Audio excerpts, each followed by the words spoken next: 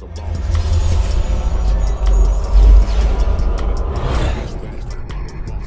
another podcast like this. Check it. It's a Unique Hustle. It's your boy ECO, and I'm here with the lovely, amazing, official Miss Jamaica. What's going on? Nothing, you know, Madell. Man, hey, man, I done pulled up in Houston, man. Hey, and I'm here with the legend. You know what I'm saying? It ain't only just legend clothing, but I'm here with the legend, man. My boy Lil Keke. Hey, y'all might know him as Lil Keke, man, but hey, man, this dude is here, man. We finally made it. And I'm glad about it, man. Thank y'all for having me. Man, you one of the dopest. Big respect for the podcast. Man, are you watch it? You watch it? LD don't give me no choice. Shout out to LD for holding it down, right? LD gonna make me watch it. No, I love LD. He tuned me in the more gossip than anybody in the world, but that's my guy. Man, hey man, so man, just good to be here in Houston, man. I love the spot, man. Oh, thank you. I'm gonna be real with you, man. I just love and appreciate you for letting us come in here and set up. Hey man, just loving the whole vibe. Just want to make sure, man, hey man, that we give you your roses while we here, right? Oh man, it's love. Man. So I know how you do it. I ain't gonna even trip. Yes. Boss lady.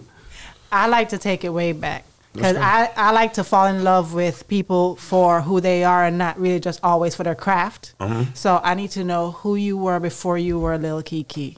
I need to know about your parents, your siblings, where you grew up. I mean, give me the whole history from as far back as you can remember. Lil Keke is Lil Keke. Always been Lil Keke. Yeah, it's not a stage name or anything like that. It comes from my middle name. My middle name is Lil Keke, and I always use the reference that if my mom called on the telephone, she gonna ask to speak to Keke. Really? Where Keke at? You know what I'm saying? So it's a family name. Who gave you that nickname? My mom. Your mom. You know what I'm saying? So it comes, like I say, it comes from my middle name, and I come from I wouldn't say a single parent, but I would say that my parents is a unique situation. My dad was an older cat. My dad had me at 50, 51 to be exact.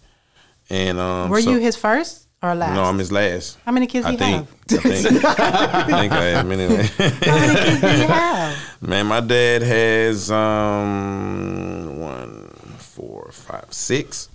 6. That ain't bad. I'm still trying to get to 6. Yeah. I'm at 4. Are you still trying to get there? I'm trying to get there, man. She got to go to work. Don't let him pull your leg. Don't let him pull your leg. He told me he didn't want no more. I didn't want the last 2, but I just went on and took them. But I didn't want them. You came ask for that, and now I got to take care of it. You didn't have to give it to me. Oh, I had to give it to you. Yes, you did. That's what's up. But see, my dad, like I say, he was it's a unique situation. He was an older cat, you know, older than my mom. He actually lied to my mom. I told her he was a different age. He looked young, you know what I'm saying? A lot of people tell me I look young. My dad had great genes like that, and it was just so. How much younger is your mom? I'm curious. When my mom had me at 28, okay, and my dad was 50. Wow, 51. Yes, sir. Ooh. You know what I'm saying? When he met her, he told her he was 35. Yes, sir. And she went right for it. You know what I'm saying? Y'all need to check IDs. So like I say, it wasn't so much of a single parent. I wouldn't say that. It was a generational gap. Yeah. Between it. So my dad he was already past fishing and going to the park and throwing the ball. He was a little older. By the time I'm 10, he's 60. Yeah. You know what I'm saying? Then he died when I was 18. So, you know, he was there for a while, though. He was there for a while. But, you know, we stayed in separate houses, but he was there. I got a great love, affection for my father. Do your mom have any more kids? Yeah, my sister. My mom had I also have an older sister. And, you know, like I say, it wasn't so much about that it was a single parent. It was just a generational gap, like I say. And around 14 or 15, you got to understand, he's already elderly. He's getting to that age. How does that feel growing up having an older father like that? Because I know a lot of men be like, I'm going to have my kids at whatever age, but how does that impact a child growing up knowing that your dad is that older? Well, it impacts it in a small way. Well, I wouldn't say small. It does impact it because, like you say, you're not getting the same nurturing as a father that's probably 35 or, you know, the football games and the going fishing and all that. It's not that he doesn't want to do it. He's kind of past it. You know what I'm saying? And then you're growing up in an era where their mind thought about they from the era where everything is a drug. Weed, it don't matter. Everything. Weed is like crack. Boy selling you know that dope. Yeah.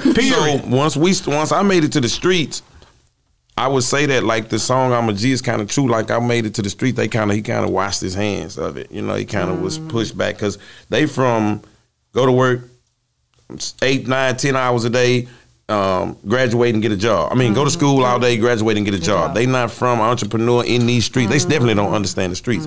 So when I was talking about all this rap and all this was beyond him. And then, like I say, he passed away when I was 19. Yeah.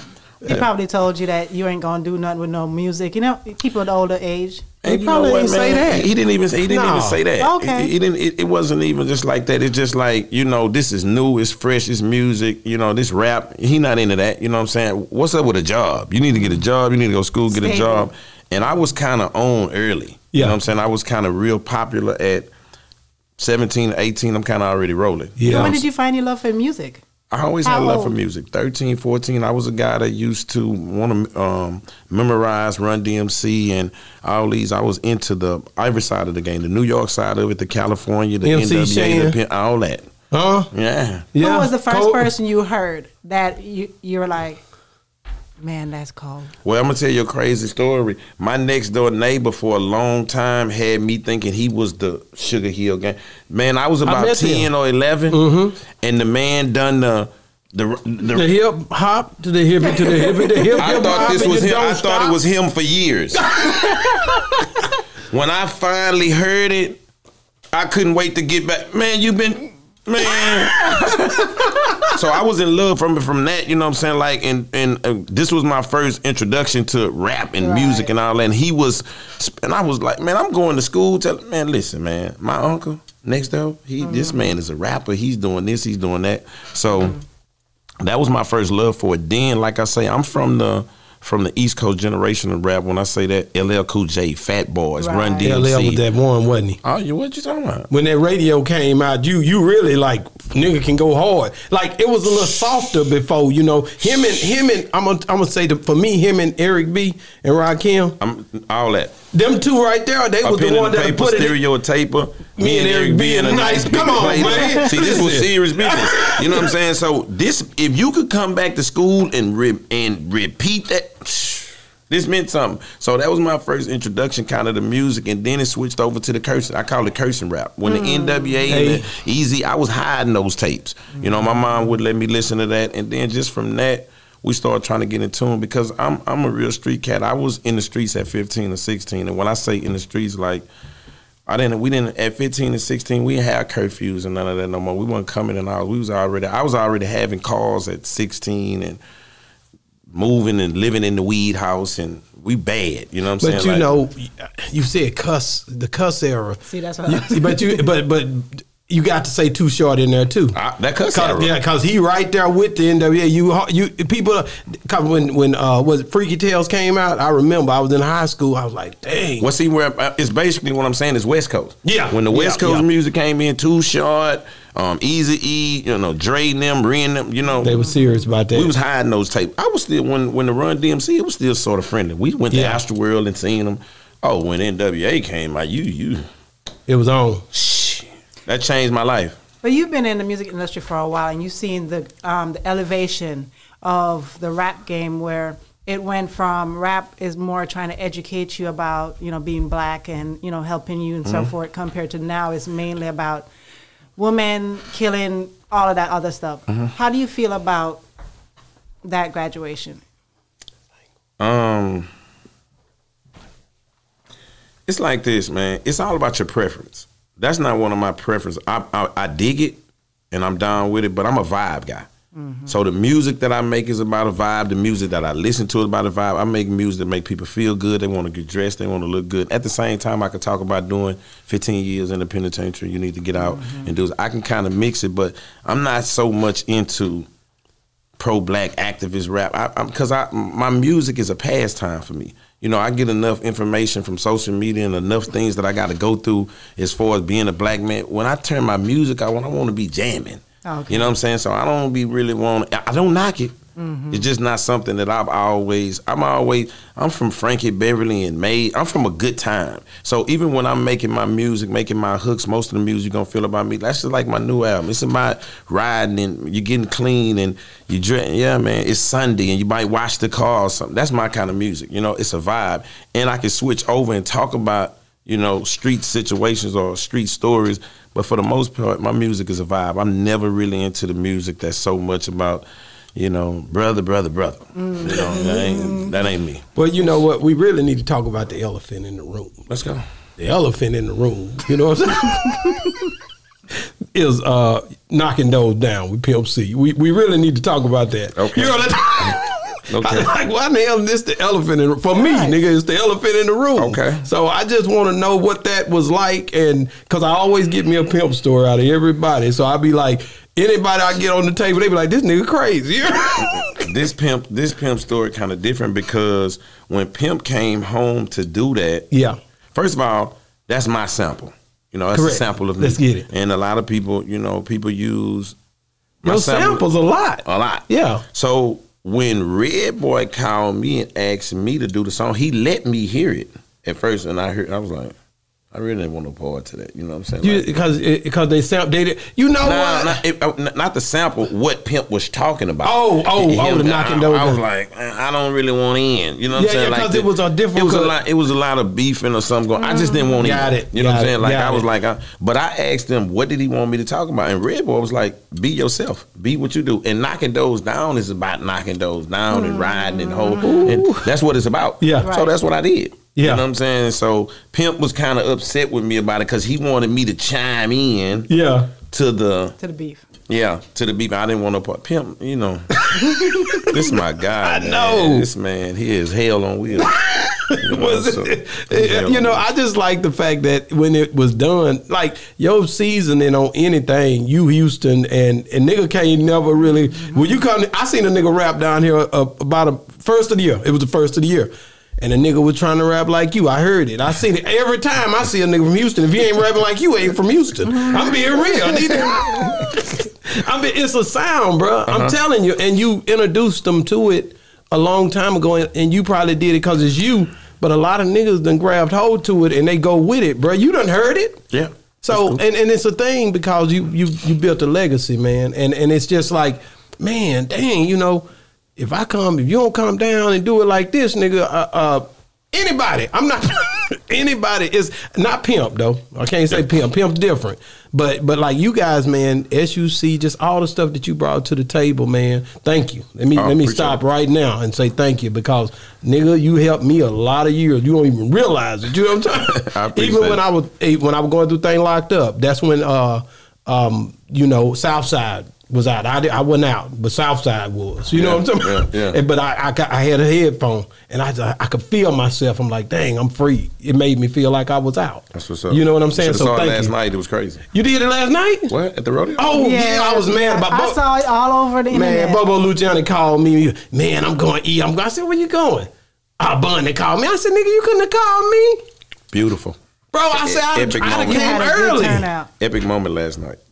So you said sold out show, right? Sold out show. How hard? 70,000. How long is? I know it ain't been many of y'all in that rodeo like this going in. How often do you know hip hop get pushed off into the rodeo scene? Never. So how you've never seen it ever? This is the first time. Never. This is the first time. You talking about us? Yeah, this is the first time.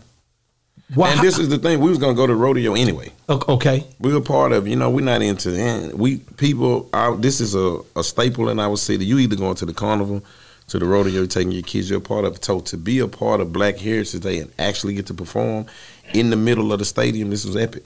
How did they come at you about it? Well, Bun put it together. You know what I'm saying? Bun. That's what I tell people too, man. We all get opportunities in different spaces to be great. Yeah. You know, I do this, I do that, and for him to get that opportunity, man, he was around the right folks. They gave him an opportunity. At the right time. And a lot of people just find out about it now. I kind of knew a little bug about it a minute ago. Yeah. And it transpired. It came together. And he reached out, and he could have done something and made it all about him.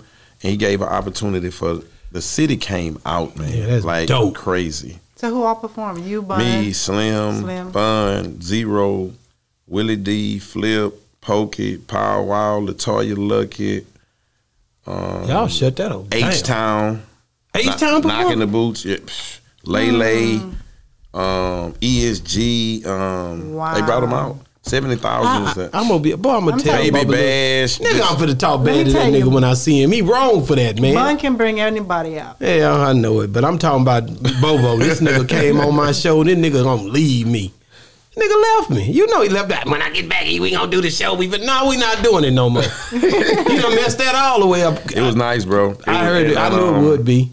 He sent me the picture what they had. Chameleonaire. That boy performed. No, this is the second time he done performed in history. You know what I'm saying? Since he called himself done left. Yeah, that's my guy. He came out, man. It was epic. It was epic, man. Man, so how do you process, like, when you go into the studio and you finna do your thing, or I could talk about the roadie, but how do you process the music? Like, do you write a lot, or do you go in there and you hear a beat, or how do you do it?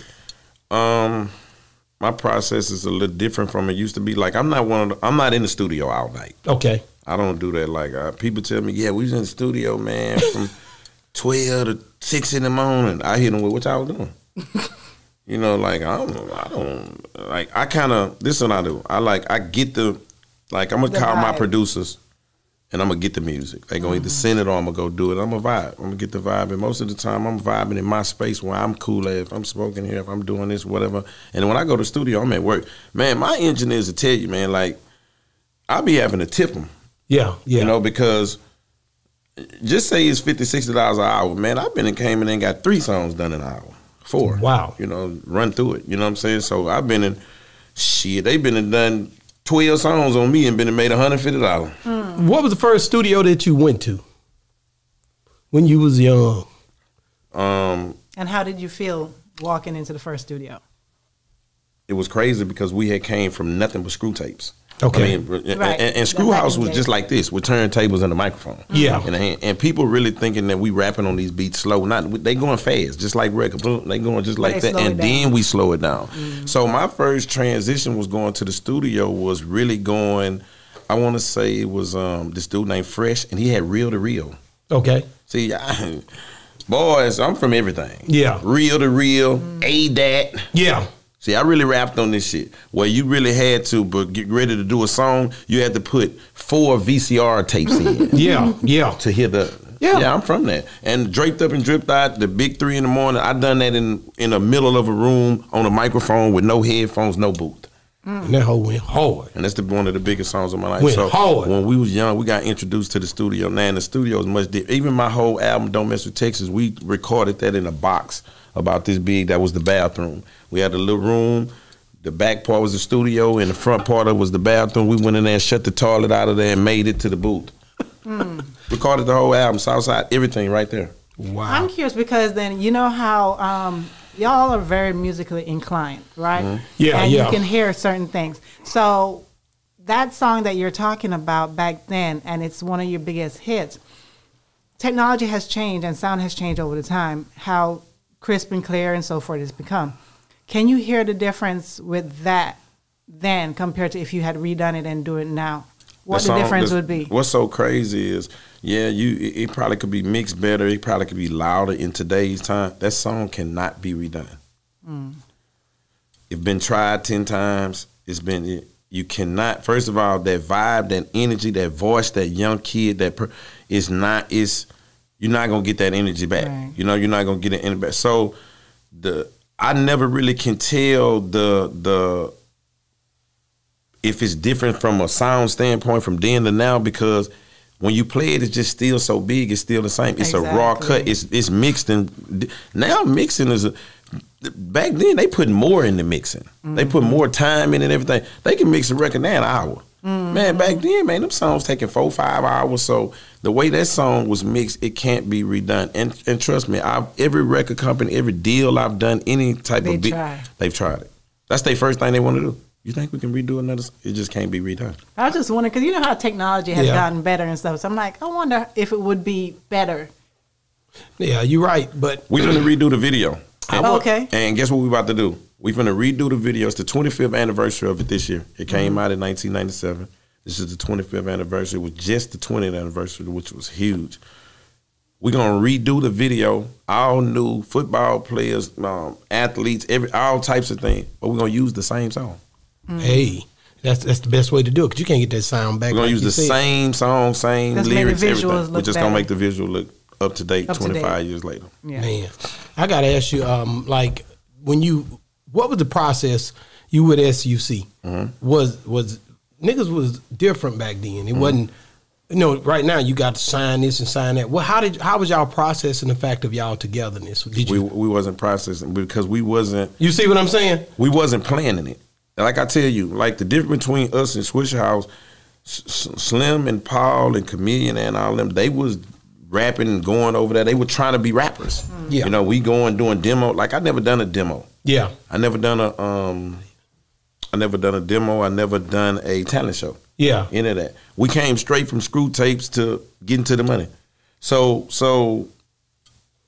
I tell people the history that we was making, we didn't know. It wasn't playing, man. Let's do an app. Let's do it. Until 1996, 97, when Screw dropped the first tape. Now we starting, I want a tape and Keke won't do it. But then the times of going to Screw House and collaborating and us becoming the SUC and these different mythical figures, Fat Pat, Lil Keke, Big Mo, we wasn't planning it. It wasn't something like, let's get together. Man, this was hood. That's why it was so big on our side. We didn't care who heard it, if the North Side heard it, who had it, if you heard it out of town. It was about us. Then it spread it. I'm talking about the early years, 93, 94, 95, 96, building it. Now, 96, 97, by the time y'all get it, it seems like we're in theory. And yeah. But it never was like that. We just was a group of cats from different neighborhoods that were all taking place and having something to do with Screw House. It wasn't Screw saying, hey, man, y'all come on. That wasn't even studio. It's just, hey, man, we paid to do the tapes. You know, like, we not going over there. Like, we pay, and it's not a bad thing. We love Screw. I don't take nothing. We paying Screw $10. And then later, Screw went to make a killing on them. When Screw was making a killing on them tapes, man, we wasn't even looking at him like he owed us no money. It wasn't like he's selling 1,000 of them and then we coming over there on Monday. Hey, what my cut? we wasn't saying that. You know what I'm saying? We was just enjoying the moment, and it was taking off. And I think the most organic thing that we got of it was becoming who we became. And just a few started standing out. Like I say, that's why so many people claim Screwed Up Click and so many people want to be a part of it, because it was about being a part of Screw House. You got some of people that were Screw friends and his homeboys that just more endeared to him as one of us. I tell people all the time, me and Screw ain't best friends, but I'm one of the most important people when it comes to the music side of it and what this thing turned to a music. He may have somebody that he want to play dominoes and talk shit with every day, but what they did for the music, I'm the most important factor to that.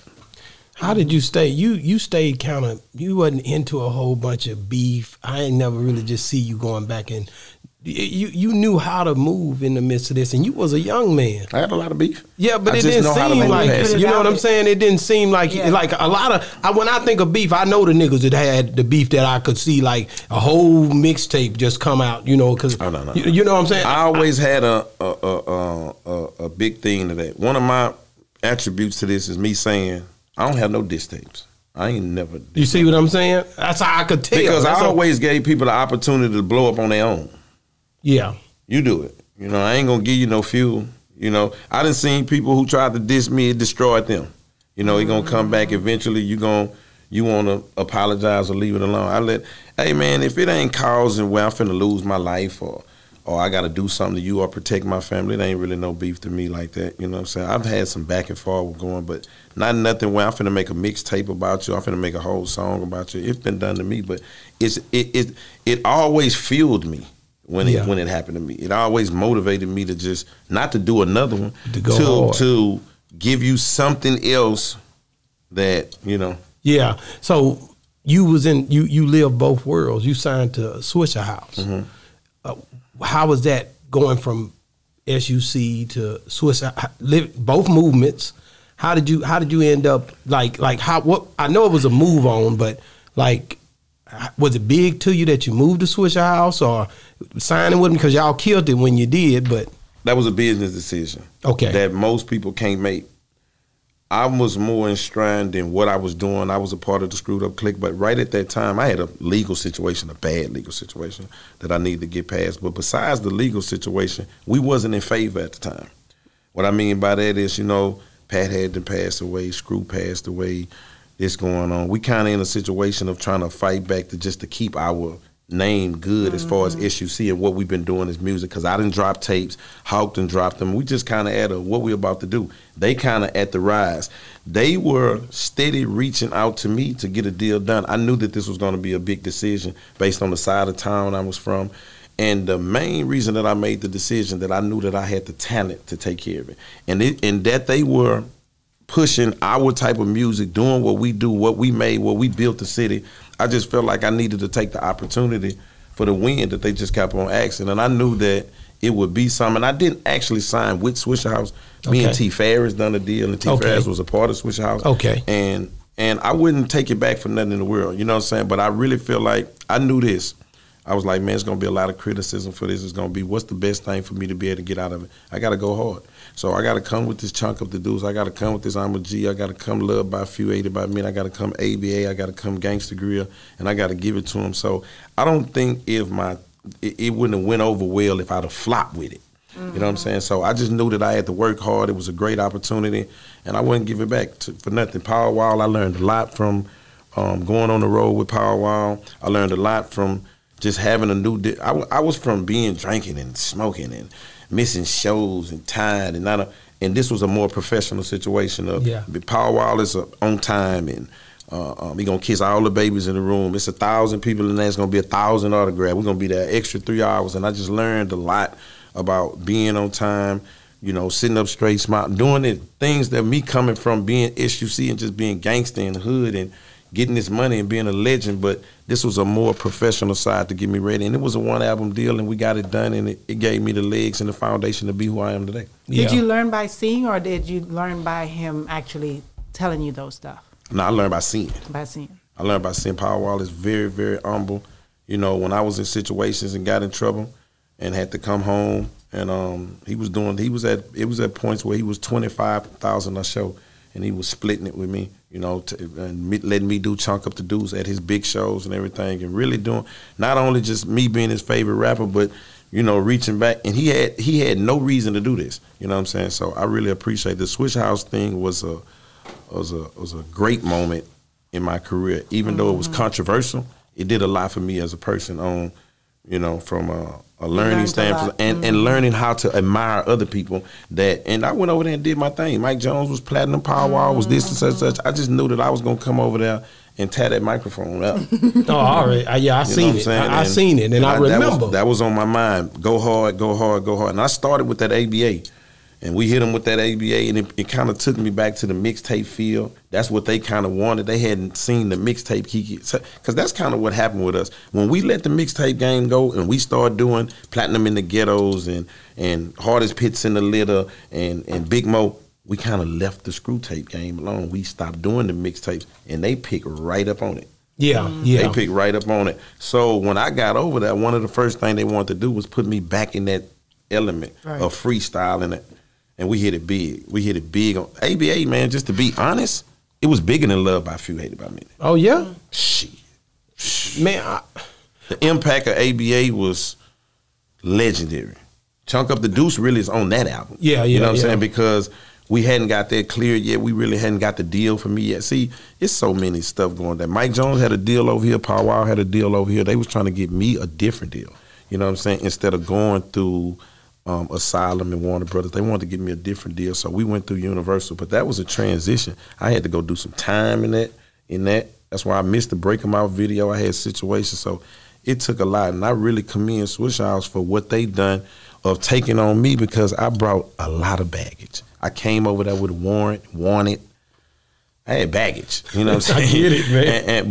But me being a G, I didn't take a dollar up front. Yeah, these people were platinum, millions. Yeah, all I wanted was an opportunity. All I wanted was Gangsta Grill, ABA, I'm a G, Chunk Up the Deuce, and I knew that would give me a platform. When I first got there, man, I had got back down to $1,000 a show. I got it, and got all the way back to where I got to. You and Birdman came together on that song. Got to be a G to the day that I die. How did y'all do? Well, we signed to Universal, and I wanted Wayne. You wanted Wayne. Mm-hmm. I wanted Wayne just on the album, period. He was on Universal. I love Wayne. I wanted Wayne on the album. When we sent it back, he wanted to be on it. Him. Man, I wanted in. And he didn't, he slick. That's my bro. I love him. He ain't charge us for the record, but he charged us for the video. You know what I'm saying? And I love Birdman. That's my guy. You know what I'm saying? But it ended up being a gangster song. You know what I'm saying? It ended up being, you know. How hard, bro? It did a lot for me, because as an artist, when you have a big song like Southside, it's a breath of fresh air and a breather when you get over the hump with something else that they love. Because it get to the point, it was hard to beat that song, man. It's still hard to beat it. Yeah, I already know that. You know what I'm saying? That's a big song, and it happened to be one of your earlier songs. So. Man, I sell a lot of records. I make a lot of money, millions, and I can't get away from this damn song. You know what I'm saying? It was time. We had asked somebody, and they say, I hate the song, but I'd have to say, who was that? I don't remember, but it makes them the most money. Yeah, they have to say. You know what they said? I can't remember who it was. You know what they said? They said because at the time that they did that, they were at a different place in their life. Yeah. And right now, their frame of mind is totally different, so they don't like it anymore because that's not where they're at right now. But well, it's not so much of that for me. Like I say, I couldn't get past it. You know what I'm saying? Like, damn. They just, hey, man, I can make some gangster, man, I'm a rapping. Oh, you go. Hey, we love Southside. We just love it. Man, do y'all know anything else? But it ended up being bigger now than ever. But did you know it was going to be? Did you know that was going to happen? No, man. That wasn't even the pick. Like, you know, like, Southside we was just tripping, you know what I'm saying? It was so much beef in the city. We couldn't even do it at first. You know what I'm saying? Like it was like they thought we was talking about the south side of our town, and we had north side, south side beef going on. So when we got past that part of it, and then they started moving it into a dance thing, it just started taking off crazy. And then it kind of leveled off. And then when social media came back, it just boom. I got it. God just started blessing me. I own it. That's the way it goes. At first I didn't even own it. You know what I'm saying? And then I own it. I got my catalog. I got my everything. And then from that, it just took off. So I had one question. Go ahead. There's a lot of rappers, singers, everything that watch, young people who watch our platform. And if you had to advise them about anything about the industry, what would you say to them? Because I realize there's so much. It's more than just going and making music. It's a lot of paperwork. It's a lot of, what should they do? What's the first thing that they need to know? Find out what's for you. You can be in this game more than just being a rapper. And a lot of people get caught up into the talent part of it. And this ain't for everybody. That's the saddest thing about it. This not for everybody. Everybody ain't gonna make it. It's no kind of way. But that don't mean you can't have success in it. It's the same way with me. I tell rappers all the time, just because you're not gonna be Drake or Wayne, that don't mean you can't live successfully in music. That's good. I've made millions in music and I've sold millions in music, but it don't mean it all had to happen at one time. I remember when I started doing my building my brand and becoming 713 and getting ready to do my own company, self-made and all that. The big thing at that time was, man, you got to sell 100,000. You need 100,000. I just figured out, man, I was gonna sell 100,000. I didn't care if it took 5. What's the difference? I did 12 tapes in 1 year. 12 of them on my here. I did 12 tapes in 1 year, 1 per month. And at the end, I didn't care if it was $250,000, whatever. Too. At the end of the year, I did what I did. If I'd have woke up in January and said I want to do 100,000 in a year, I want to sell 100,000 records this year. I just put a concept in my mind of, I don't care how I get that 100,000. If it's 10 on this one, it's 20. So the answer to the question is take advantage of the opportunities that's sometime in front of you, because likes and followers ain't customers. You know what I'm saying? That is so true. Likes and followers, and you know, it's a difference. Making music and making money off music is 2 different things. Yeah, real talk. You know what I'm saying? So my whole thing is people shy away from opportunities that's right in front of them because, you know, sometimes they reaching for some stars that might not be. Man, you might be a great CEO. You might be a great podcaster. You might be. Look at the greatest example we just seen the other day. Where the 2 dudes that were Kanye cameramen, Netflix gave them $30 million. I saw that. See how they go? See how they go right there? All we did was ride with Kanye and we had the camera. We didn't rap. We didn't. So my whole thing sometimes, man, it's a thin line between trying to figure out what's for you in this game. Yeah. And I have a lot of partners, man, a lot of people, man, that they put so much money into and so much time into trying to be a rapper or trying to be an entertainer. And sometimes that may not be for you. So I always tell the young entertainers and the young moguls and the bloggers and all of it, find your niche, find your fit, and go hard. You know because I've had some musicians who say that they made more money being a producer than actually being a rapper. And they didn't know that starting out, that you could make so much money being a producer. Yeah, and listen, man, like I had to start telling myself stuff like, man, I want to make $1 million. I want to do this here. And I had to live with, if I make it in Texas, I'm cool with that. Mm-hmm. If I make $1 million, it all came out of Texas, fine. You know what I'm saying? And you have to train your mind to start accepting things that can move you forward. You know what I'm saying? Instead of, it's some people, man, set a ceiling to themselves, and if they don't touch that, man, they give up completely. And you just got to keep going. I'm a true testament of keep going, man. Even with my music, it never was about the sales. 1 million sales, 100. It's about believing in the rap. These 50 albums on my wall is a testament of believing in the rap. You know what I'm saying? Like, I had 15, 20 albums before I knew streaming was coming. Now streaming here, man, all my fans can get all 20 of them. Anytime you could take this song, you can stream. But I never knew that was coming. I didn't miss cassettes. I didn't miss CDs. I didn't miss streaming. NFT. It don't care what it is. I'm going to adapt and adjust to what's going on. Just like something I posted today, and a quote, and I was talking about just being consistent, because a lot of people get discouraged because things are not happening for them right now. Mm-hmm. And sometimes right now can be months of working as right now, and they get discouraged.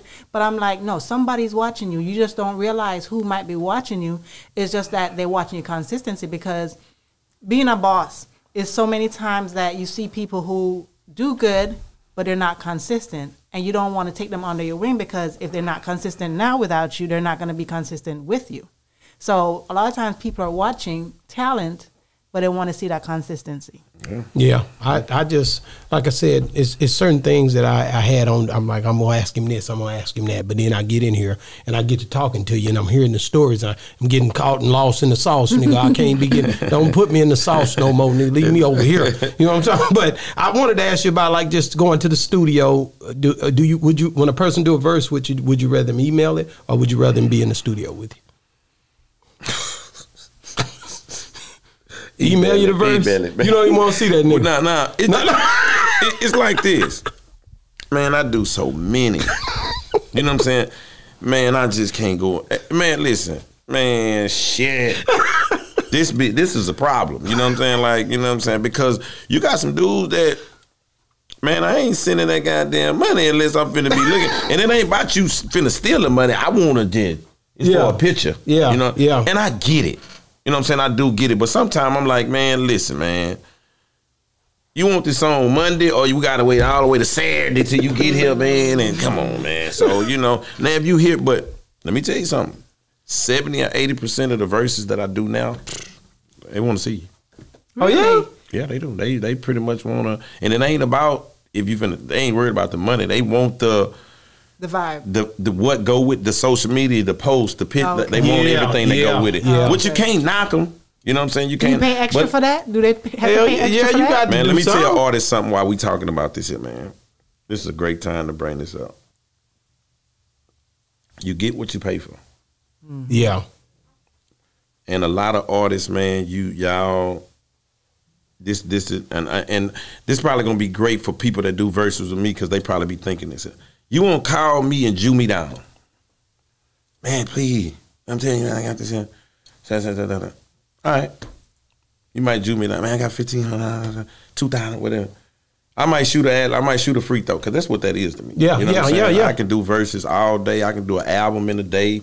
I've done it. You know what I'm saying? Like ABA, Gangsta Grill, me and T-Fair, done it in a day. Ooh, so that's dope. Shooting, I mean, doing a verse is like shooting a free throw. Mm-hmm. So here it is. You want to Jew me down and pay this cheap price for this verse, and then a week later you want to ask me about a video.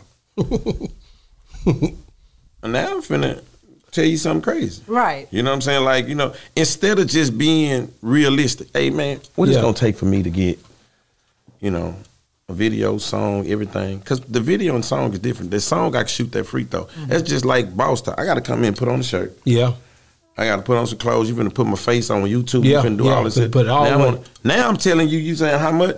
$4,000, $5,000. See, we'd have worked that out and talked about that, because you're going to get what you pay for. You want to, so in other words, you want this cheap ass verse, you want a cheap ass video. You wake up, man, you done gave me $2,000, man. You get made $100 million off the month. And that's not gonna make back. that don't make sense. You got to make sense. And then let me tell you, it's different strokes for different folks. Me and Pokey talk about it all the time. Man, I got people, man. I just get on the phone. I got a soft spot. I've been and gave them a verse. Yeah. Yeah, man, it is what it is. It's energy, ain't it, man? Be honest. A lot of time. Yeah, it's all about how you talk to them. Whatever. You can get anything out of me. It's just based on how you do. So some people, man, just got to come to terms with the engagement of how to do music or how to do business. That's just really what it is. Let me ask you, man, how important is God in your everyday walk of life? You know, like yeah. You see what I'm saying? Because a lot of young people need to hear this, man. I wouldn't just ask you that. People need to hear that you can't just walk around here. You got to have him somewhere in there. I don't play. I'm big time.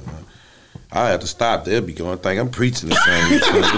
Go ahead. I'm just being real because that's a real question. Because at the end of the day, people a lot of times account themselves out, right? They feel like, because sometimes people will show you too holy. Sometimes they be putting God this way and that way and this way. But really, to be honest with you, he love you anyway. But you can mess up. I walk by faith hard. There it is. So what I'm saying is, but a lot of people think I messed up, so I can't get back on. Man, one of my biggest come-ups and what made me start flourishing is when I started living by the concept, man, I ain't missed nothing that God had for me. Hey. Nothing. I'm talking about most of the things that I have now, he gave them to me when this money I got now, I had to be mature. I would have blew it, spent everything, all of it. So most of the things that I'm into now, I had to mature into. Like I don't drink syrup and all these different things. So different things that's coming to me, man, God is everything to me. You know what I'm saying? So because I know that where I came from and how I got here. So I'm not over preaching and churching with other people. You know, religion is very, it's a touchy subject. But for me, I walk by faith completely. Exactly. You know what I'm saying? And I just live by everything I'm supposed to have. I got it when God gave it. Thought I supposed, and everything I don't got, I'm not supposed to have it. I love it, man. I love it. You have to walk like that because I really believe that God put us in the place He needs us to be to touch other people. Yeah. You know what I mean? There's a reason that because was there any time in your life that you didn't believe? Not really. Or that you... It might have been... You put him on the back burner. My faith may be strong. It was time when you young, you looking over certain things. Like, as I became a father and, hey, man, I'm very big on energy, vibes, karmas. I'm big on all that. Man, my son, he'll tell you, man, I be telling him all the time, y'all can't get no money. Y'all not in the frame of getting it. You're doing this here, your seeds that you're planting. See, I'm getting this money because I plant great seeds and different things, and I'm entwined in reality of doing right. Man, you can be a great kid, you can do it, but you're not in every time you look up, your window busted, your tire on flat. Yeah, my son Benz just got the window busted out. All different things happen to you, and I bust out and tell you, man, you ain't in favor. That makes sense. So being a father right now, how many kids do you have? 3. 3? Uh-huh. Have any of them started like being in your footsteps of music? Great question. You mean like a microphone? Mm-hmm. No. But they're into the business. They're into the business. What do they do? I feel like my older son, I feel like he don't rap, but I feel like he's very, very, very musically inclined. He knows exactly what's going on, what's happening, So I didn't make them choose this. I gave them their own life. I didn't introduce it to them. I want you to go to school, However it comes out of you, you love it. Like my younger son, he's an athlete. He played ball. He go to school, like I say, for computer science. You have all boys? I got all boys. Are you done? Yeah. I need 2 more. You see how you thinking? No, he need 2 more. You need a girl. Daddy's little girl. You know how that goes? Listen, man. My kids have taken me out. Listen, I'm trying to tell y'all, they cost way more grown. Yeah. I already know. What? But once they're over 18 and you're done with them. No. That's where it starts at again. That's where it restarts. You know what I'm saying? Like, man, listen, I think my kids was cheaper younger. Yeah. Yeah, man, that going to the Six Flags, that good.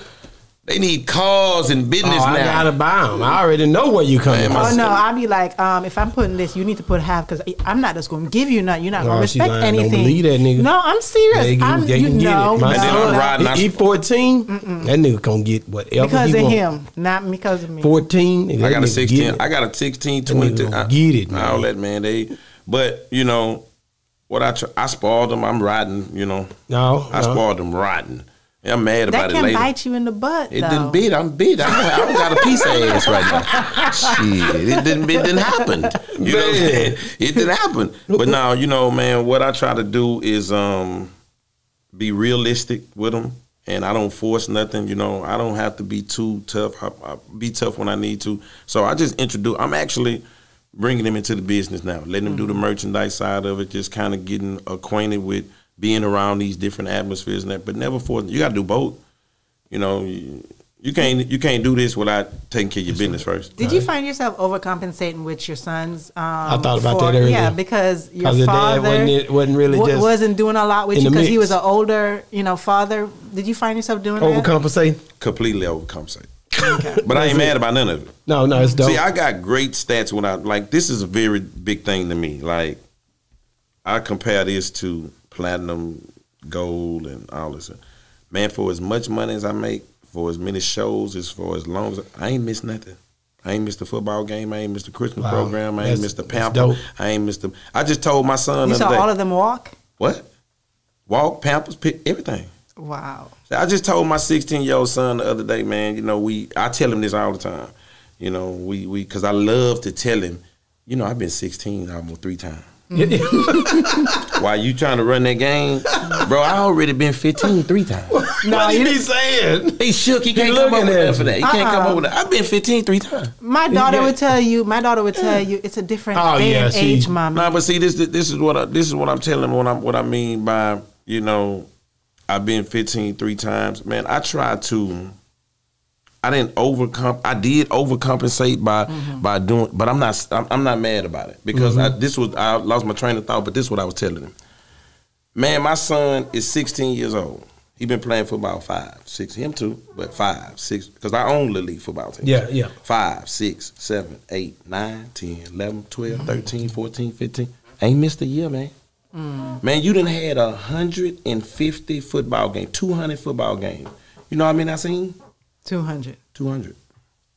Boy, how do you fit that into your schedule? I don't care. Do you turn down? Let me tell you something about me. Some stuff? Reschedule some stuff? No, let me tell you about me. Let me tell you. First of all, I don't stay on the road. I've been let that go. When I take care of business, I take care of business. Like if I'm coming to y'all, I got a show in Dallas at 12. I'm leaving Houston at 7 o'clock. I'm getting there at 11. I'm performing at 12. 12:45, we back on the road. I don't smoke. I don't drink. I don't do none of that on the road. My drivers, they gotta. We finna turn this bike around. So I done had plenty of nights of coming from Dallas and show right back up to the Little League field at 8 o'clock in the morning. Man, I coach Little League field, own the team, watch the kids. Man, I don't care about no Southside, rocking the stadium, getting money, Kansas City. I don't care where I'm at. I ain't missed a game. Now, he might have had 200 and I might be at 198. Yeah. 199. Right, I ain't missed nothing. But in your entire life, what would you say is your biggest achievement? Consistency. Dope. Wow. On everything. And let me tell you, longevity, consistency, and I would say whatever word is for, I never give up, no matter the circumstances. That's why I tell people it's easy for me to accept the word legend or accept all the homage that's given to me because I accept all the ridicule, all the pain, all the hurt, all the down talking, all the derogatory. I live through that. See, this skin, you gotta have skin for this. This skin ain't for everybody. So when it wasn't going my way, years I'm signing with Swisha House, people ain't happy. Years I ain't selling no records. Years I'm still drinking and smoking. Years I'm still going to jail. I never gave up. Never gave up. Why did you stop drinking and smoking? Because it was time. I didn't stop smoking. Well, why did you stop drinking? I stopped drinking though. You know what I'm saying? Because it just became time. I was drinking syrup all my life, and I ended up catching a case at one of my studios, and I had just got out of a lot of trouble. And the judge was just like, you know what? We really spared you. So if we convict you on this, we're gonna file the 99 you. So it was a bunch going on in my studio. Anyway, long story short, they had me on a pretrial from November 2011 to April 2012. Couldn't drink, couldn't do nothing. You had to take a piss test every time you go to court. So I was just out 5 months.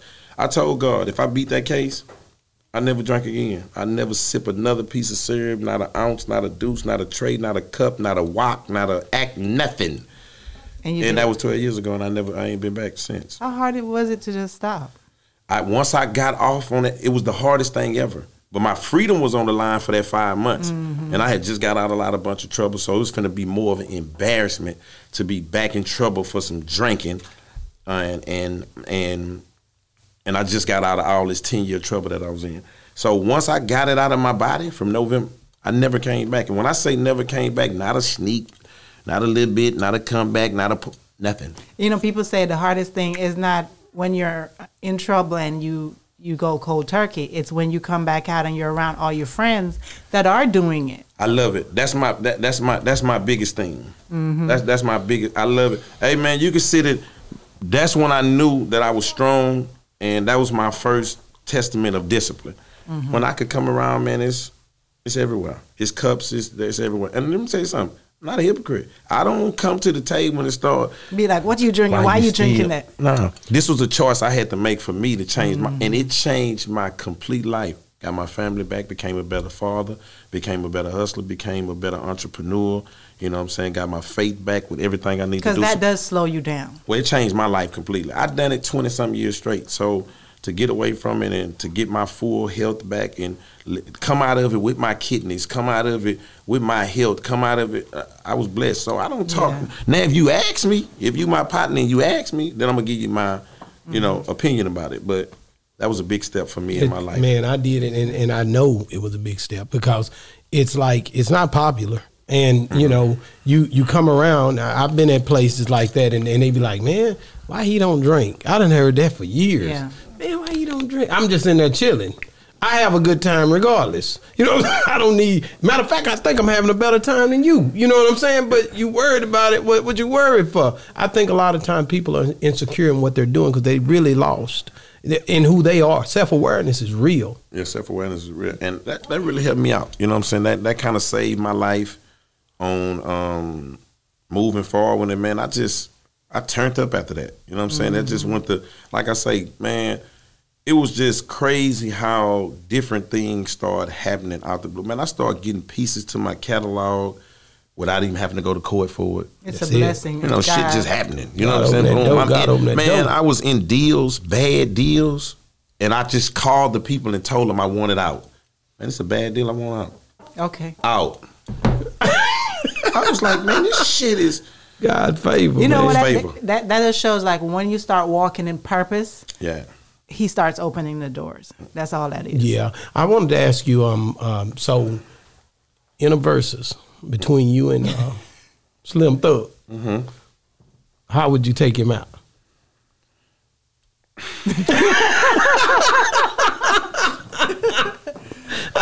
Because y'all got a lot of songs, and I was trying to think of who I would pick. Songs? It's like this, man. Slim, my brother. They work, man. Slim, my brother, and he got great songs. He's been in great situations. I always tell people this. Shout out to Slim Thug. My bro. He the most consistent on this. Let me tell you what he's the most consistent on. Showing everybody else love. Okay. Hey man, show me a post without Slim name on it. I give you $100. You getting in there? I don't care what. Go down your timeline. If Slim ain't on there, I'm gonna give you $100. He love everybody. He show up, man. And for this city, man, with him being one of the bigger stars, and I get back to what you're saying, with him being, he show up for everybody. And that's what I told him at my Legends dinner. I appreciate you, man, because that was a dope dinner. I wasn't there, but I was on LD page. You just struck a nerve. You niggas had on black. I'm sick of it. Now, I'm coming to the parties, nigga. You gotta come to the party. It was nice. Y'all not leaving me. I saluted everybody, and I saluted him for no matter what, man. He always show up for everybody. Now, in the verses, I say this. Slim has a situation where he have deals, so he have some bigger songs, with maybe some bigger artists. I always tell people this, and it ain't just about Slim. Hey, man, we come to the backyard, I'm going to make it tough for whoever. We do it here I'm gonna make it tough forever. And I'm gonna make it, because I got some. Hey, listen, people don't get to see. I see it. I see the wall. As a matter of fact, you can't miss it. Hey, let me tell you something. I'm gonna make it tough here. Here, it's hard. It's tough. No, I don't know. We take real. I don't know. Everybody love everybody. They ain't never done a versus with South. No. We got to do something. But they always ask. I had to ask that question because you try to figure out who would. Let me tell you something. The city will love it because the North will love it, the South will love it, and we both got rolled. They all need of to that. do it. But I always tell people, man, that's end of. If you ask him, he pretty much gonna say the same thing. Bro gonna say the same thing. But I just feel like that, man, with anybody, man, in the backyard, I'm ready. Yeah, I got to ask you this question because this here question comes in from a blogger friend of mine, and he said you got to ask him this, man. I said I'm going to see him, man. I said I'm going, nigga. You better come on. And he said, nah, man, I can't go. But I said, well, you better try to get. You might not never see this nigga. I don't know. I looked up What's on the question? it. What's the I got to get to it, man. He had my phone hijacked for a second. Trill talk, no pill talk. I've been seeing him. Yeah, he says, what draws you so close to LD, and LD being from East Texas? You know you're going to see it. And how do you feel about Texas as a whole, and are there any other East Texas artists that you listen to? Man, it's like this. I done some music with LD back a long time ago. Seen it. Long. Well, I damn near didn't remember. I didn't remember LD telling me about it. I didn't even remember. I'm like, no shit. You know what I'm saying?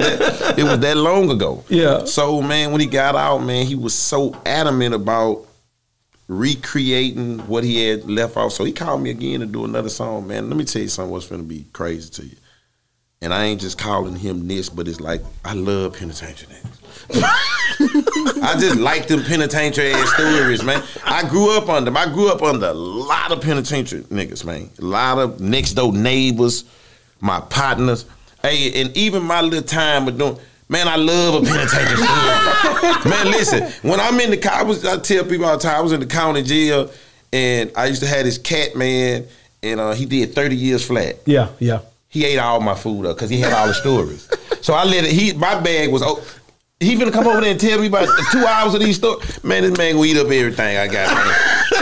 And LD, we used to converse and we used to talk, and LD is a penitentiary nigga, man. Golly. Man, this dude here is wild, and man. He got stories for days. Oh, man, listen, I love it. I'm a great debater. Oh, you got you some, man. Are you better than LD? Because LD can go. I heard him. Man. Boy, this man, this man debates me every day. I 5, 6, 7 subjects. I believe it. And I tears his ass. And I tears his ass. Nah, but man, listen, that's my bro. And listen, you know what? It wasn't just that. I was in love with his, even though I was trying to talk him out of his hustle. I'm like, man, will you stop selling rocks right here with the shit you doing, man? But I loved it. I loved in it. He believed in it. He meant that. He believed in himself. You know, hey, man, I want to do right. I want to live off this, man. I'm going to do whatever. I told him from the beginning, listen, man, you can get talked out of that shit in a minute. It's time to cross on over. You know what I'm saying? But I loved it. And I just loved this hustle, man. He just became somebody that, if you got a good sport argument, you can argue me all day. I'm gonna argue sports all day. So just the person who he is, and he just got a lot of elements of shit talking that I love to converse and talk shit too. And we just grew a good bond, and I want to see him do well, man, because he really a rap junkie. He really love it. And man, listen, man, anybody that's trying to come out to do the right, that's just like Brewster. Yeah. Brewster, that's my guy too. Yeah. Anybody that's trying to come out to do the right thing, man, hey man, listen. So yeah, that's my guy. And as far as East Texas, who else? It is somebody else in East Texas that I do jam. It's been a minute, but I love East Texas. I was just in NAC the other day. Oh, I'm always in Longview. Yeah. So East Texas, these my people. Tyler, I'm always down there. So and listen, people, man, I always tell the East Texas people or anybody that's from outside, you got to take advantages of the opportunity. And the opportunity, man, Houston in front of your face, you got to get in that car and go. That's right. You got to get in that car and go to Dallas because sometimes, man, you know, man, out of sight, out of mind, or it ain't that the talent ain't there. It's the resource. It's no different from when we had the resource ourselves against California and against New York. We didn't have the resources. Def Jam and Universal not downtown. Yeah. Russell Simmons ain't on the corner. You know what I mean? That's a great opportunity to wake up in all these media. LD asked me that the other day. What you think? Why you think? I was like, man, that media opportunities are much. When they growing up at 17, 18, got they demo tape. They able to go take it to downtown to 100 scope out. Yeah, man, I right got there. this demo tape. I just got it. Yeah, shit, I ain't no telling who I can get it to. So that's the difference. So I'm saying that to say in East Texas sometime with the and it ain't just us. You know what I'm saying? If you need to go to Atlanta, wherever you need to go, sometimes just stretch out. Win your hometown like you should. You should win your hometown and then try to take that buzz to the next bigger thing. That's right. Whether that's Dallas, whether that's all it be sometimes for the smaller cities. But a lot of people find love outside of their hometown first before they even find in their home. Sometimes, but that not these Houston niggas different. Yeah, I ain't gonna lie. These niggas is loved. I don't know how they get embraced. Who have came up? It kind of seems like being a star here can be a curse. I'm trying to figure out because you get put in the box. Because you can live so good and so great, you'll start skipping over everything else. What else happening? Yeah. It didn't happen to me, man. Listen, let's get besides millions and all. If somebody tell you, man, listen, man, I'm gonna give you a beautiful home. I'm gonna give you 2-3 cars.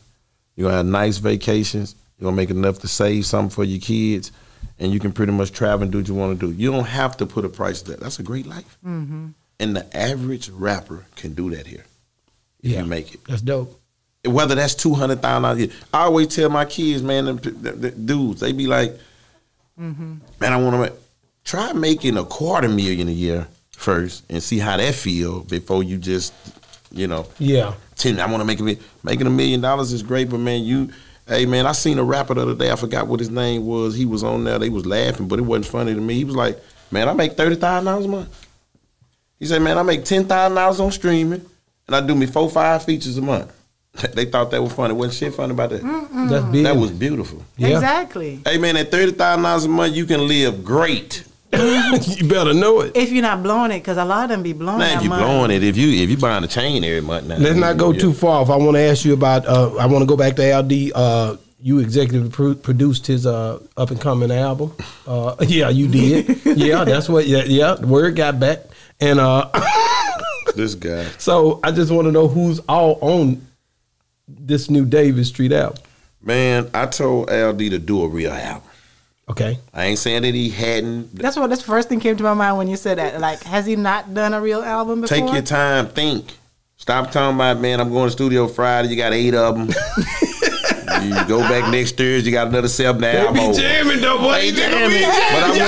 But I wanted him to just take advantage of opportunities of, man, you're gonna get Key, I'm gonna holler at Poke, and you're gonna put it together with it. Let's make you an album where you can make your impact. You know what I'm saying? Where you come back, where you don't have, where you start. Now, if you want to go back into the frame of every month, I'm just saying, you know, I tell them stuff like this, like I do. Man, get you 7 tracks and get 2 off of them. 7 tracks, 2 off of there. Let the producer send. Let one of the producers mess with Lee, whoever. Let him send 10 and get 2. Come back, get 5 and get 1. Come back, listen to 4 of them and get 1.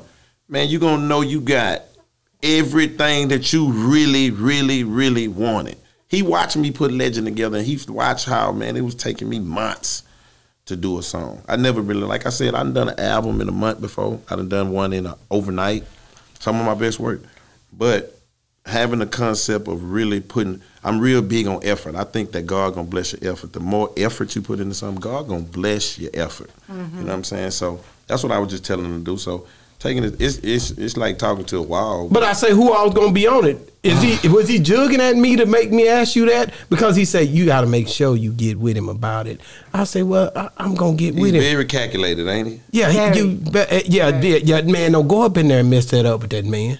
You know how he talk. I love him, boy. Listen, I won't trade that nigga for nothing. Ever since I met him, I'm like you, but see, I come from that. So I'm like, damn, man, this nigga special, dog. Yeah. He got his own way of doing things. Man, I'm gonna try to. This is what I'm gonna say. I'm gonna get him the legends.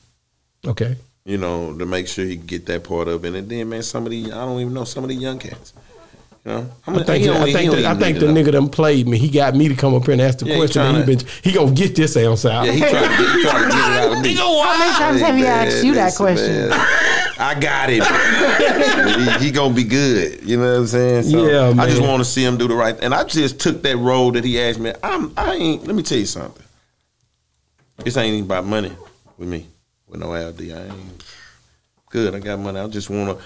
Man, I just want to see you in a situation where you can flourish in what you're doing. If you can put that same amount of hard work into how you doing it, just put in it. And man, his efforts already been blessed. You know, he running in the Keke's and Boss Talks and Greg Streets. God giving him. If you do the right thing, that's what's gonna happen. Exactly. Yeah, you sound like him. That's what I try to give him a bigger. That's cause you deserve it. I'm like, no, nigga, I appreciate it. But you doing the right. He sound just like you just said. No, because he know this the game I be getting. You know. So top 3 artists of all time, dead or alive. That's something that we do on Boss Talk. Top 3 artists, dead or alive. Any number genre. 1, any genre. I don't care. You could say. Patti LaBelle. You love Patti, don't you? You just throw her. Or Bob you Marley. know who I'm gonna start with. I ain't just, you know, most people, you supposed to start with you. Don't care if I'm gonna put me in. You ain't got to worry. But the greatest artist of all time, number 1. Who I'm finna say? Michael Jackson. That's why LD was coming at me about that for the longest. You the one got that nigga over there mad at Mike. Mike. He kept telling me. It ain't nothing tougher than Mike. Nothing. Nothing. You see that? Nothing. Ain't no way in the. First of all, these are the kind of stats Mike got right here. That's the killer. Ain't nobody gonna never outsell him. No. That's not gonna happen. Ever. Who gonna take it down? That ain't come. This the coldest part about Mike. Man, I had all the records before streaming. Then they just added me to that too. Y'all not. Y'all act like I'm gonna miss that. He ain't missed that. It hit hard. He hit hard. You know what I'm saying? So it's over from that. And then I tell people this here, man. Imagine this, man. Imagine you being 17, you 18, I'm 16. We love women. These girls, they hollering, they screaming, they going crazy. You 17, you going through you 18. But they hollering for that 9-year-old. Wow. Yeah. I'm talking about they falling out. Yeah. The women, they get it. They taking their clothes out, they going crazy. I'm talking about they losing their mind. You 17. Yeah. You 18. I'm talking about they can't stand. But it's for our 9-year-old brother. Imagine the stories that Mike would have told. I'm talking about y'all standing out there, y'all dancing, and y'all doing everything y'all do, then slide on to the side where a 10-year-old can get right there. He been come through. And that 10-year-old finna trip out. The nigga was a legend and a star at 10. I done already passed up these Sammy Davises. Smokey Robinson? Our main one. Brown. James Brown. I'm finna pass him. By the time I make it to 17, man, I'm icon. It's over. My whole childhood, I got to play with giraffes, monkey. I'm a monster. You right, man. I get it. From 9 till I died, till it's over. That's your boy Mike. Hey man, what's your favorite Michael song? I don't know. All of them. I'm a Mike fan. So when you were younger, did you ever dress up in the jacket? That's why I'm still hurt I didn't get the jacket. See, I'm from the. Hey, that's still me and my mama still into it. It's not too late. You can go Mom, get you know your I ain't jacket. get that jacket. I ought to not buy you something behind. I ain't get that jacket. That jacket was everything. The gloves, the everything. Yeah. I ain't get it. Number 2. Okay. Number 2. Yeah, I'm gonna get you. Number 2 for me would be. Oh, let me get back on. Number 2 for me would be. Got Mike. Ice Cube is very influential. You like Ice Cube? Somebody gave us Ice Cube. So a while he back. is your number 2. Cause he really the first rapper that I thought was, man, this nigga is a bad man. See, I liked it. Run, Peter, I liked all that. LL. But I ain't like him like I like that nigga Cube. It was that one. See, I was gonna say Pac, but Cube had done something to me before Pac. He's a businessman it's too, that once upon a time in the projects, yo. Cube is the toughest, man. Like from as far as the dude who could, so he was very influential to me. So 2. And number 3. Me. Gotta be you. And I don't blame you. I was going to see if he was going to forget to add himself. Oh no, yeah, I didn't even think about that twice, man. Me really number 1. I'm just going. I just had to say Mike because even over Mike. I had to say Mike because my son is. Because I like to remind him two times a year. Mike the coldest ever, nigga. Even Chris Brown. That's that's baby Mike. That's baby Mike.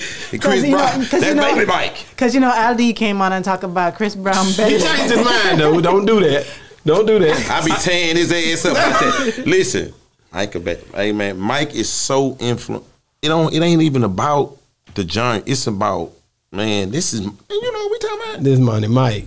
This Mike. Yeah, the glove, boom, she out. That Mike. You gotta be a little. If you born in the 90s, that might not register. No. If you born in the 70s, 80s, you understand what the hell I'm talking about. You know what I'm talking about. 10 toe down with it. Because you remember Thriller comes on every year in Halloween. That will forever be a Halloween song. I just love it, man. I grew up with that, and I always look at that like that, man. And as far as a rapper, though, I just always love Ice Cube. I love him, and you know what I'm saying? So I can go on for a I want to ask you, so but I know you've worked with so many people, but if there's one person that you haven't worked with that you would love to work with, who would that be? Dead or alive? Dead or alive. That's Prince. fine. Prince. Why Prince? Prince played 27 instruments. I understand, but when I think Prince. about people that somebody would work with, I would think about the chemistry, the music that we could make together. Why do you think that you and Prince would make good music together? And I can rap on anything. I can do anything. You can go listen. I'm great with music. It's not always about me. I'll let Prince be Prince, and I just do my thing. I like something that it's easy to say Jay-Z. It's easy. It's easy to say. I don't want to say something that I think probably. I want to say something that would have been off the wall to happen. Man. So I still. Is there anybody living that you would, other than Jay-Z, of course? Because you say you don't want to say Jay-Z. I like Jada Kiss. That's my dog. You said it. I think that's not because of what he did. How am I about Jada Kiss? Not because of what he did on the verses. Me and him go back. I'm saying that because of this. Nigga, man, and when I met him, what I say? Cause I'm a Texas nigga. I don't play nigga. I don't play. But when I see that nigga, I say I got to respect this. Lyrically, he remind me of me. Let me tell you what I mean by that. Not just from a lyrical New York standpoint. That's their thing. From a standpoint of he deserved way more credit than he getting. This man's something else, right? He said that. He deserved way more credit than he getting. And watch this here. Guess what I love about the verses? Here go God. You asked me that I believe in God. Let me show you God. Jada, all that respect and homage that you deserve, I'm gonna give it to you in one night. One night. Mm-hmm. I'm gonna let you work. I don't know what you've been through, but all that respect and homage that you deserve to be up there with Jay-Z, DMX, Nas, and all them people, I'm gonna give it to you in one night. One night. Have you met him before? Yeah. I'm gonna give it to you in one night, and I feel like the same for me. So I just feel like, man, I'm very respected in my culture and where I'm from, but it could be more. It could be, it's a lot of people that missed out on a lot of parts of my career, and I feel like that about Jada. So I just feel the same, and I feel like, most of the time, a lot of my homage comes in one night, one day. It's certain things. Last night went hard. I know I got to see it. It's on YouTube. Everything on YouTube. Last night was big. I got. Hold on. Me not being from Texas. Mm-hmm. When I came, I always, being with him, I always heard about Dallas and Houston always having a thing where music is concerned. Why is that so, and how can we make that What better? Thing we have? Well, I'm going to be honest with you, being Let me hear it. Penitentiary, football. I think football penitentiary and football is that's the big divider.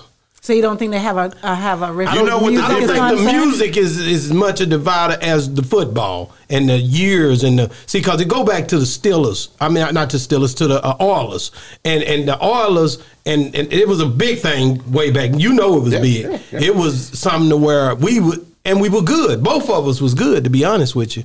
Dallas was better.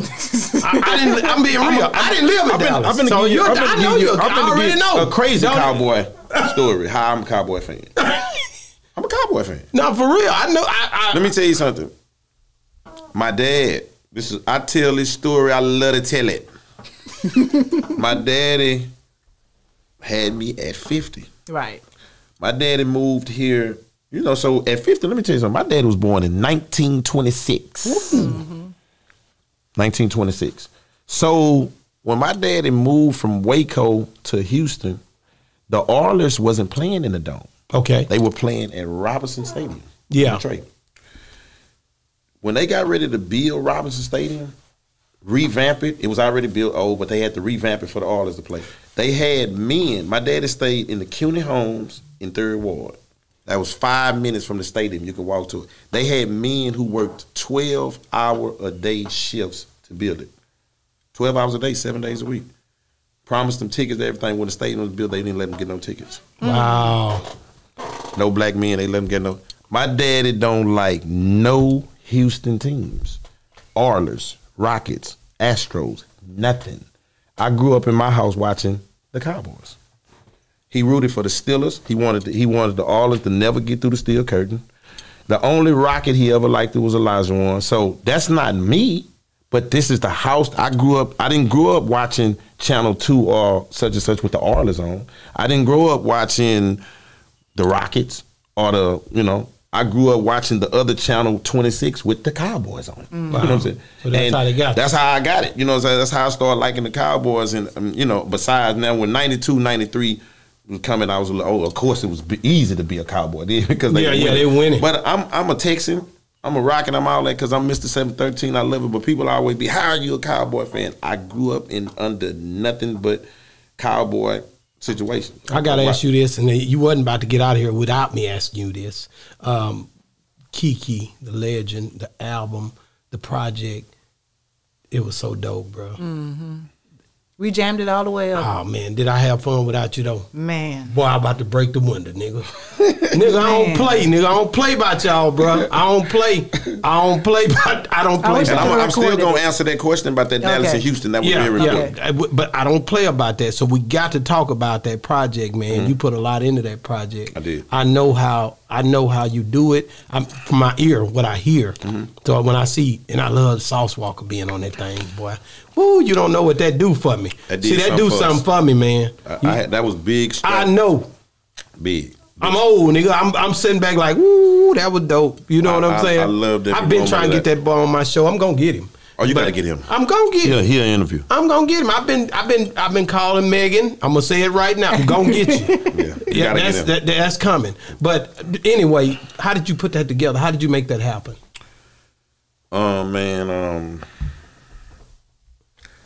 I was in a situation where, man, I was just doing catalog music.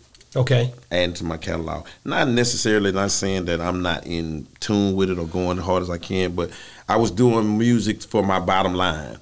I'm making such and such right now. When I drop this album, I'm going to be making this. Yeah. So I used to strategize in that way. I'm going to drop 2 albums a year. I'm going to do this here. So, man, I dropped Self-Made 3. That was the last of that series, and it kind of it was in the pandemic, so I didn't put a lot of features on it. It just was me. And I liked the response to it and everything. But, man, I was like, man, you know what? When you get to this stage, man, you either finna go into something new or it might be it. And I'm in a situation where I don't got to do it no more. Yeah. Yeah. I like it, too. I like that. That's when you can do what you want to do. Hey, man, let me tell you something. What I'm doing right now, I'm going to be doing. Man, and I don't got to do it no more. I'm good. But I was like, you know what? I'm going to put a great effort in this because I have a lot of people that always, I may be somewhere and run into a Juicy J or something. Man, we'll do it. And I'm finna start taking advantage of some of those opportunities. And, man, I was like, you know what? I got wrapped up into it and I was doing it. And I just went to feeling the vibe of it coming together great. from the production to how I was coming. Man, like I say, man, I was doing songs that were taking a month. That's something for me because I'm quick to the draw. You know what I'm saying? So I'm doing songs with a hook on it. It ain't got no words. I'm having to take this off. And even with the We From Texas song, I was like, you know what? Keke, how you gonna come out? What single you gonna come? How you gonna do this? You know what? I was like, man, we stand up so much for Georgia. We stand up so much for Florida. We've been standing up for New York, California. Since I got in this game, it's been real important for me to get people to live up and stand up to Texas and just represent. So I was like, man, you know what?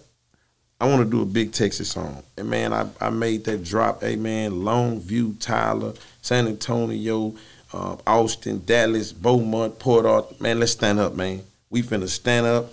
And, man, we put that together, man. We're going to put the Hogs on here. Slim, Keke, Zero, the biggest in the city. I already expected them. See, that's why we're going to put Sauce Walka on. When you did that, that's when I was like, dang, that's a move. We're going to put Sauce Walka on. I'm used to seeing you. I know what y'all do. We're going to make it a little controversy. I love it. And that joker took off. It took off. And bro, it's doing crazy. It's streaming well. You know what I'm saying? So that was very big. So that whole album, and once I got that going, I was like, I just started doing it, man. Justice League, man. Juicy J, Big Crit. Yeah. I just started adding to it, man. Big Crit. That's my guy right there. Crazy. But and Juicy J too. But working with DJ Chose, I be looking at you how you working, you bridging these gaps. I'm an old nigga that I hear a lot of old niggas talk about the young niggas, but I don't see the action. So when I see you link with a younger cat, that's where I'll be like, that's dope because other people can see. Man, I got a great vibe with him because he makes his ass shaking music. He's great at it. You know, him and B King, that's what they do. Yeah. You know, but he can make some street music. Young boy, Frejo Bang, Kevin Gates, he can make some street music. He very musically inclined. So sometimes I don't even know if this should be the single. I just love him. Man, I'm making this the single because I love you. You know what I'm saying? We're going to do it because if I call him, he picking up. Yeah. He called me, I'm picking up. So I had already started that trend of doing that in the that's what Self-Made series was about.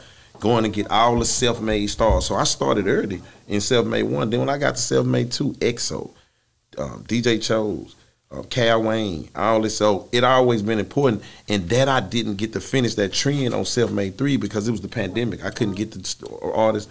I was like, man, you know what? On Legend, I'm going to get the Legends. I'm going to get the Zeros, to Slim. Shout out Zero. The everybody. Slim. Man. I'm going to put Devin the dude on Devin here, was on that. I heard it, man. Boy, you know I'm a big Devin fan, I'm going to put too. Devin on here, man. I'm going to go Power Wow. And then I'm going to go get some of these youngsters, you know, Chucky Trill and, man, we got J-Dog on the app. Man, J-Dog, the young hog, man. Man, J-Dog, wow. Man. So I was just like, man, you know what? I'm going to do it.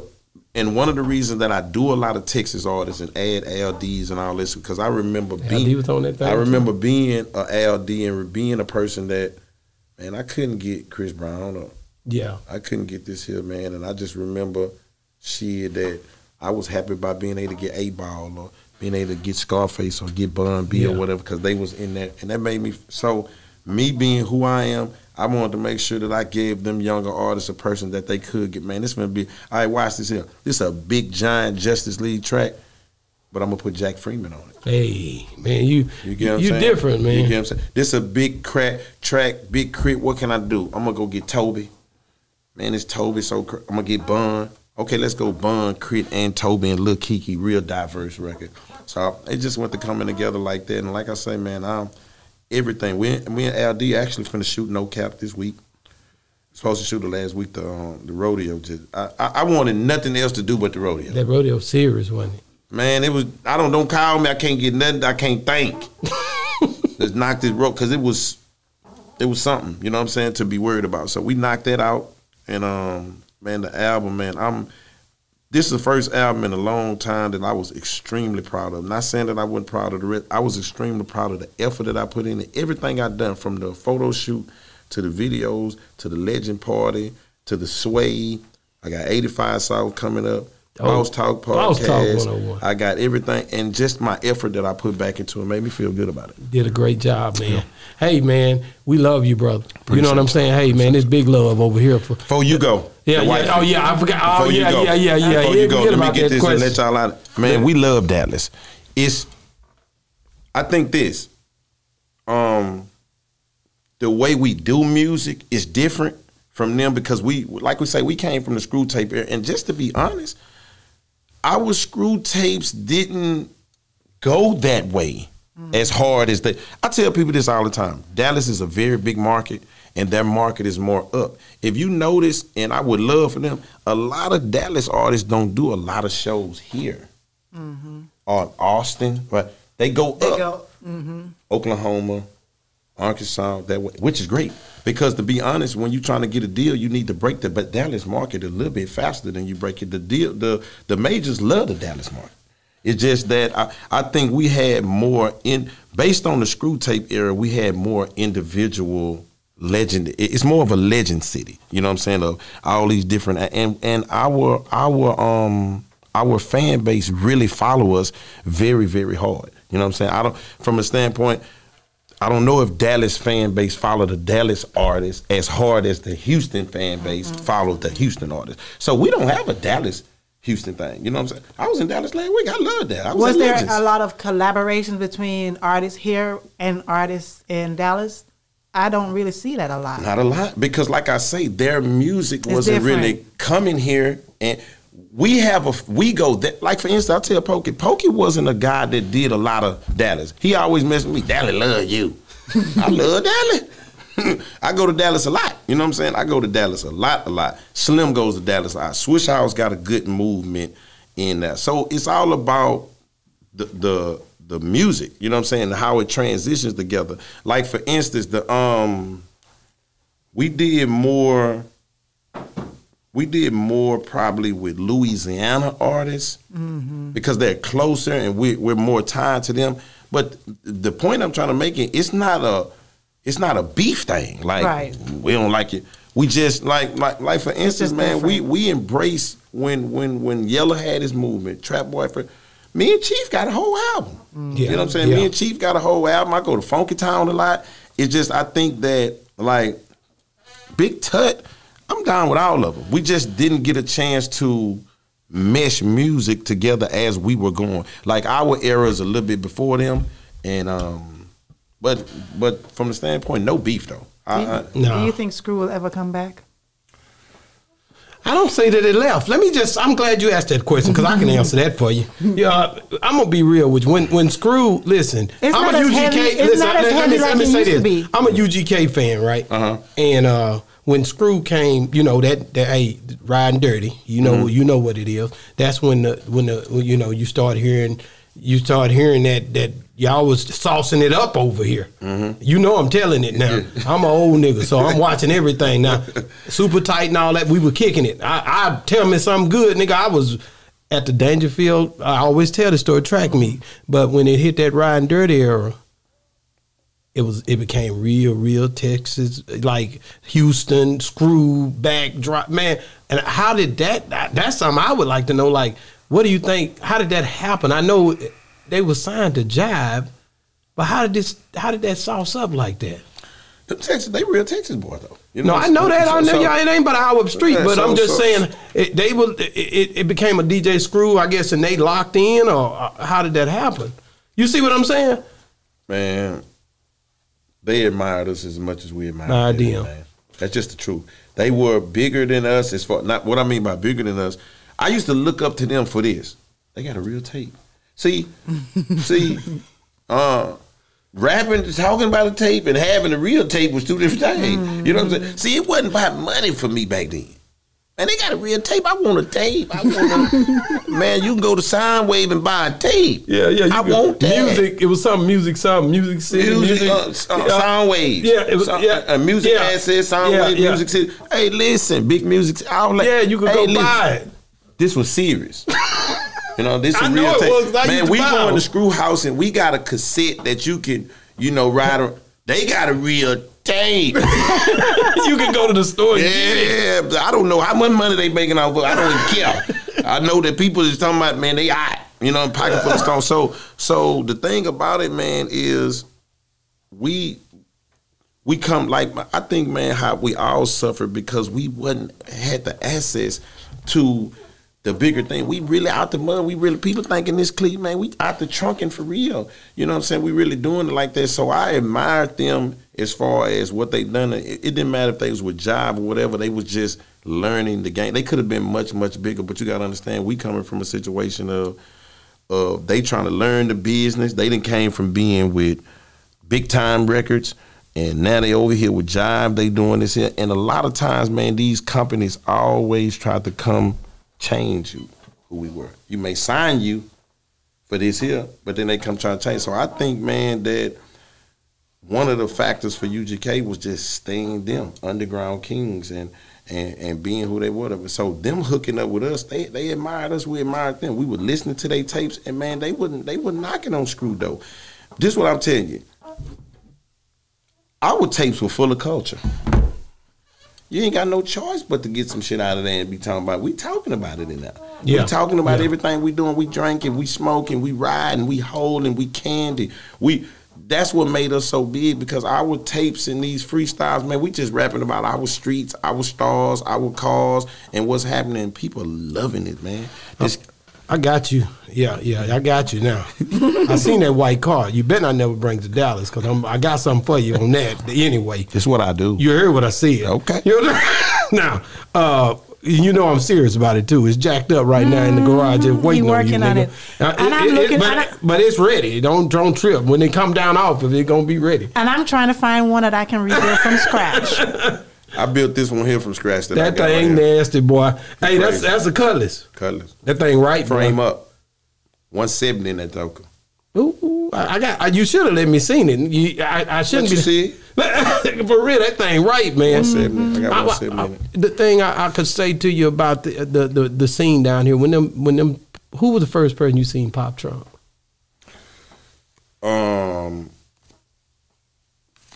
The first person I'm now. Yeah, the first one you seen that thing pop up and come down. His name Floyd. And you probably thought it was so weird. No, I loved it.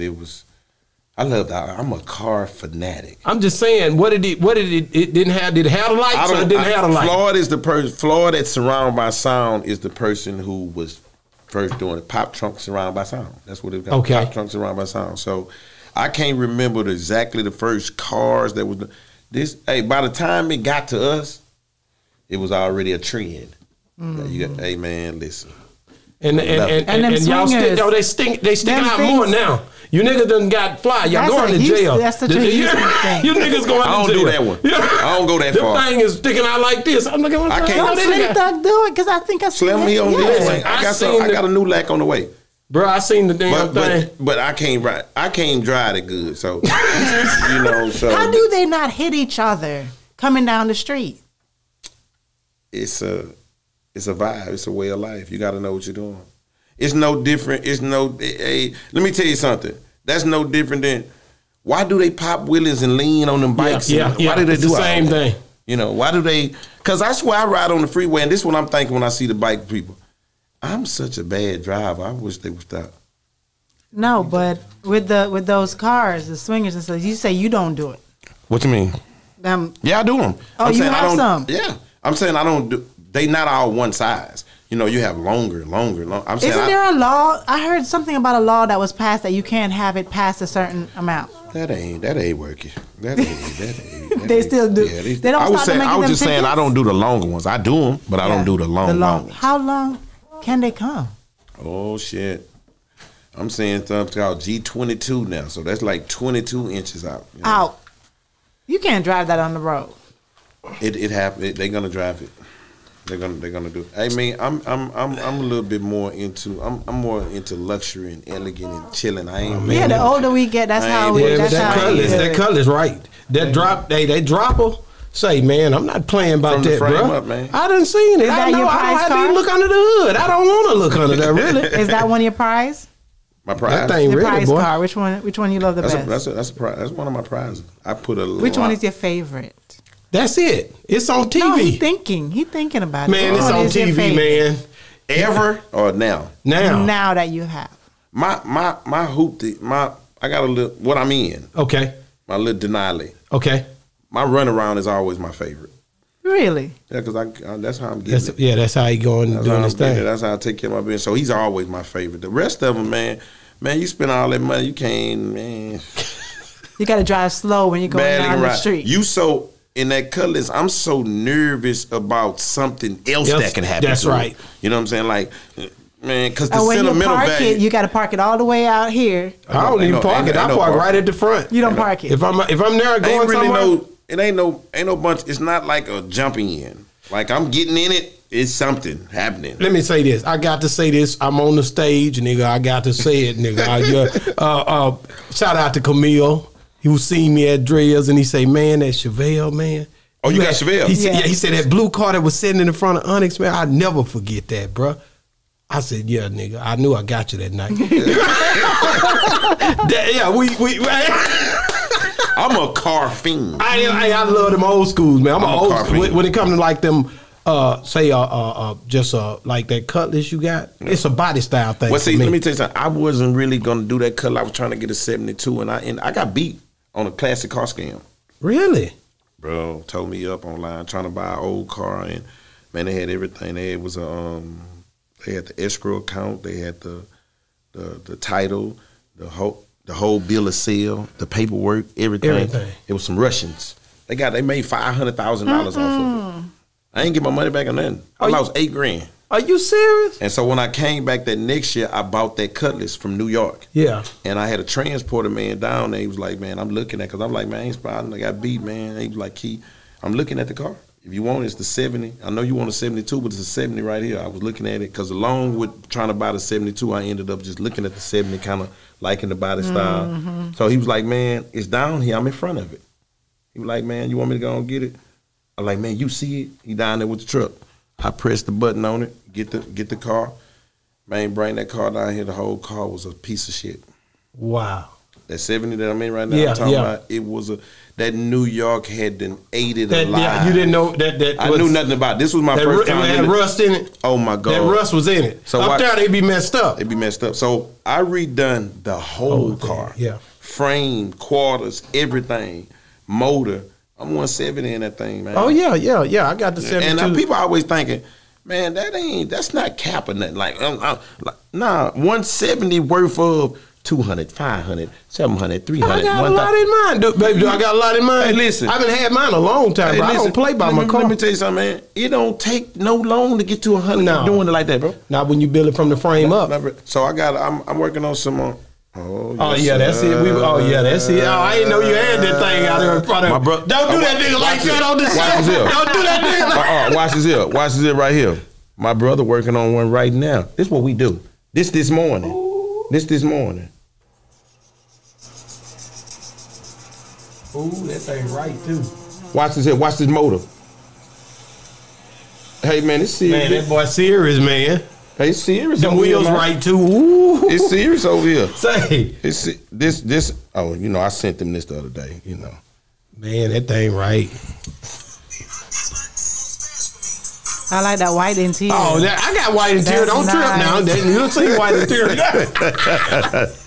Yeah, man. No, but he got a red floor. You know my favorite color. Yeah, red. he got that red in there. I see it banging. That's what caught my attention. Boy, they won't leave you alone on the road in that one. You can't drive that one. They'll wear the hell out you. And it'll be the older white folks. I ain't gonna lie to you. We got a car show tomorrow. Y'all do? Yeah, where? In the city. With the gas guards. It's off of Oliver.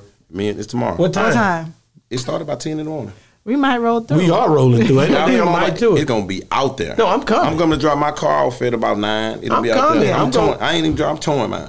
I'm coming. Come on. I'm going to come through. Me and Slim and Les had it about 2 weeks ago. I took my car up there. Beautiful. And they just rerunning it again tomorrow. I'm coming. A lot of turnout. Gas guards. You heard of the gas guards? Yeah. They doing it tomorrow. I'm coming. A lot of people turn out. Hey. This is what we do down here. Nigga, I'm coming. You ain't got to Texas period. How many cars? Be out there. No, be out there.